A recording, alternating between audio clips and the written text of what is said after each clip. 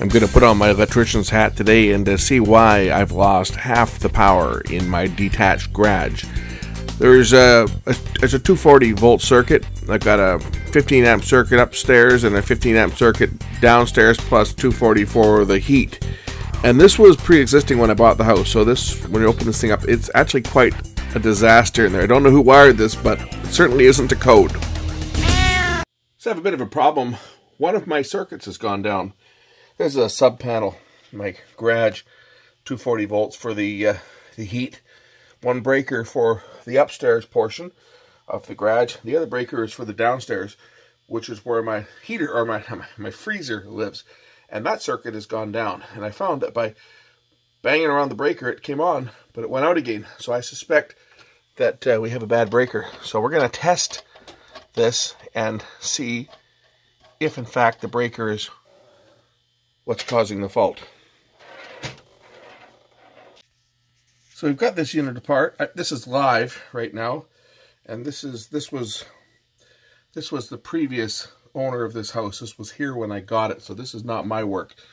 What a disaster this is, but we can test with the meter and see whether we've got any power. So we've got two bus bars. I got one probe on the neutral, and here's one bus is over here. And as you can see, I got 118 volts. The other bus is this one right here. And I've got 0. Oh, see that spark? I just saw a spark there. We have 0 volts there. But if I test here on the wire, the copper exposed, right there, we have 115 volts. So I think that our problem is right here. Yes, it is. There is our problem. Our problem is right on this panel. So remember, this is live. So I'm going to stick a screwdriver in here, keeping my hands on the insulated part, and I'm going to tighten this down and see whether the power will come back on. I think maybe it's just a bad connection on the bus bar. We'll put the meter back in and see whether I have power on the bus bar now. Easier said than done. Okay, now I have power.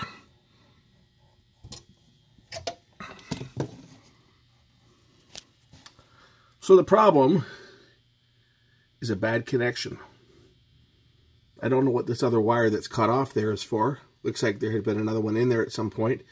I think the best thing to do will probably be to shut the power off and clean that up, because it looks like there had been another wire into there at some point. Looks like the other wires went to this other one that's going out somewhere. There must have been another downstream connection at some point that was connected right into the bus before the breakers, but that's dead. That's been disconnected. As I say, this was here. This old garage here was on the property when I bought it in '93, and this was all probably put in the 1970s. It was an old loft on a garage, and it was I guess they had at some point there had been like a suite up here, because there's heat and everything in here, and I use it as my ham radio shack for a while. But it's got heat, and it's got two circuits, one for upstairs and one for down. And as I say, that screw has worked its way loose. So I'm going to go kill the power, and I have to come up here with a flashlight, because when I kill the power, of course, I'll kill all the lights, and then we'll retorque that connection. Okay, we're working under flashlight. I'm just going to loosen this off. I already actually have. And I'm going to pull the red wire out. This is all shut off now. The power is shut off completely to the garage here. So I'm going to pull this wire out, and yeah, you can see where it's been pitting right here. It's been arcing and burning. So looks like there was two wires that were put in there at one time. Don't know why, but that's the case. So we're going to put the wire back in. we'll torque that down. I'm going to take the one, I think the other side might have a second wire stuck in there as well. So we'll just tighten this down. And we'll do the same. Yeah, this one's got the same thing over here. So say, I don't know who did that. That was long before I owned this house. That's off now. Now we'll tighten this up again.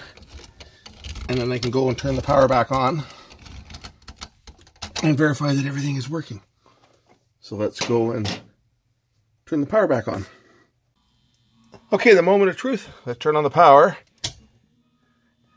I got a radio hooked up to that plug, that circuit. It's heard the music come on. Therefore, the problem is now fixed.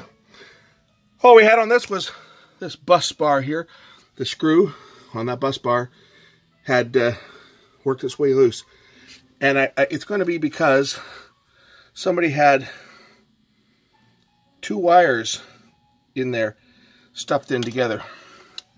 Again, that was obviously not very good electrical work, but this house was built in, well, the original house, the house has been torn down. I tore the house down in 2002 and rebuilt, but I didn't rebuild the garage. The garage goes back to 1948, and this portion of the garage had like a suite in it at one point, and it was made like a cottage. It didn't have a kitchen or anything. It just had heat, and I think probably with the prior owners is they would, people could stay here and they'd store stuff in here, and it was kind of finished, sort of semi-finished, and but they had heat in here, and they had power up and power down for the lower garage, and power up for the they had one that I think there's the lights in here, and and a couple of plugs are on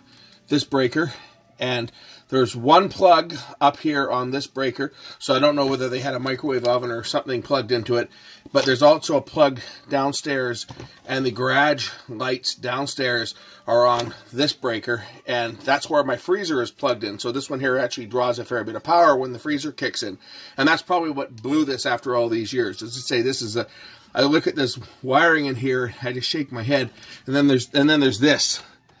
That's not connected to anything. That wire is coming out of there, but I don't know where it went. But it looks like at one point in time or another, it was connected to this, and it was actually not even fused. It wasn't going through our breaker. Wherever it went, that I don't know. But anyway, that doesn't go anywhere. I'm going to stuff it back in there, put the box back together, and this one is now done. Thanks for watching.